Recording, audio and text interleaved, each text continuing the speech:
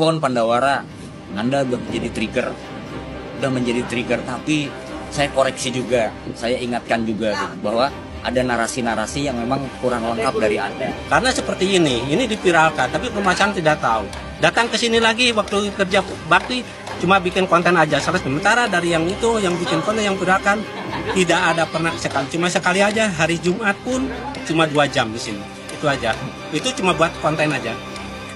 Viral, konten yang dibuat oleh sekelompok pemuda yang mengatasnamakan diri Pandawara Group akan kondisi Sungai Citarum di area Jembatan BBS, Kabupaten Bandung Barat beberapa waktu yang lalu. Kelompok tersebut dalam kontennya mengajak masyarakat untuk turun membersihkan Sungai Citarum yang terletak di das Jembatan BBS Batujajar. Sontak saja, video tersebut menuai pro dan kontra dari masyarakat.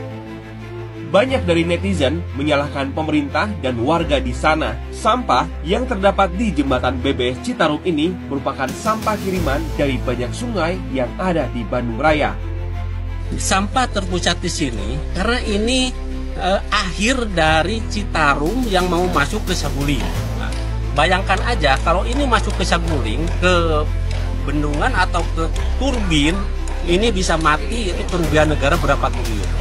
Jadi ini sampah memang disekat di dekat sektor sana dan diambil sama alat berat, dilokalisir di dekat sektor 9 itu biar tidak masuk turbin. Kalau masuk turbin listrik mati, negara kita mau seperti apa? Sampah-sampah ini sengaja dijaring oleh pemerintah dan warga setempat dengan alasan agar mudah diangkut dan tidak membahayakan turbin pembangkit listrik. Kenapa dijaring? Karena memang agar si sampah itu tidak menuju ke bendungan yang ada di wilayah Citarum. Karena di Citarum ini ada 3 bendungan ya teman-teman, 3 bendungan Jatiluhur, Cirata, dan Saguli. Yang di mana bendungan itu ada turbinnya. Kebayang teman-teman kalau turbin itu tercemar, ada sampah dan turbin itu mati, rusak, ada energi listrik yang padam. Dan perlu teman-teman ketahui juga kalau bendungan ini bisa menerangi Jawa Bali. Alasan BBS menjadi salah satu tempat penjaringan sampah adalah mudahnya akses dari sungai menuju jalan utama untuk mengangkut sampah menuju tempat pembuangan sampah akhir. Pemerintah melalui Satgas Citarum dan masyarakat rutin mengangkat sampah di sungai ini demi menjaga kerugian negara yang lebih besar. Kegiatan ini dilakukan rutin oleh Citarum Harum sektor 9 dan komunitas yang ada di wilayah Batujajar ini. Ini pembersihan di Sungai Citarum ini bukan ini aja, tapi udah 4 tahun ke belakang udah dilaksanakan pembersihan seperti ini. Jadi setiap hari, setiap minggu, setiap bulan, setiap tahun ini dibersihkan ya. Jadi Citarum ini sama Satgas setelah terbentuknya Satgas Citarum 2018 ini dari sini itu udah dibersihkan setiap hari. Cuma memang sampah ini tidak akan berkurang semasa masyarakat belum ada kesadaran diri masing-masing, mulai dari kesadaran diri pribadi dan keluarga.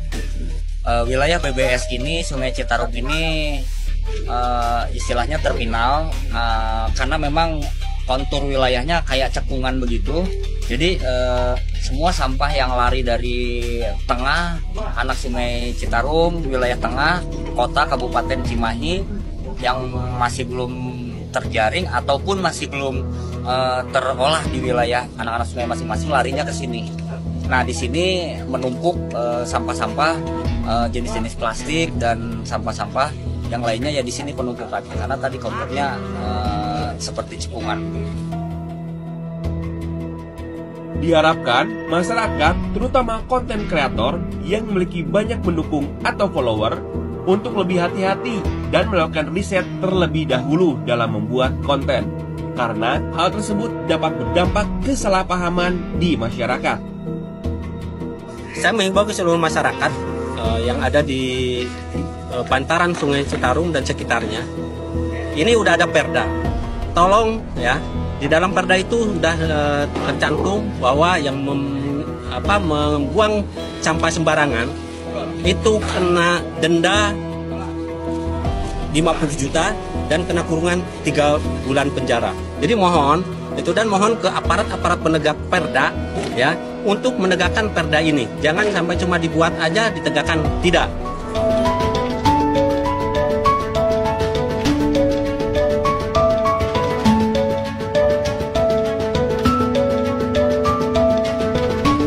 Sekarang mah kita berperan, jangan berperan. Kita turun tangan, jangan turun tangan teman-temannya, apalagi sampai cuci tangan. Ya itu sih kalau saya menilai fenomena boomingnya sampah yang ada di situ. Citarum harum, kita jaga alam, alam jaga kita.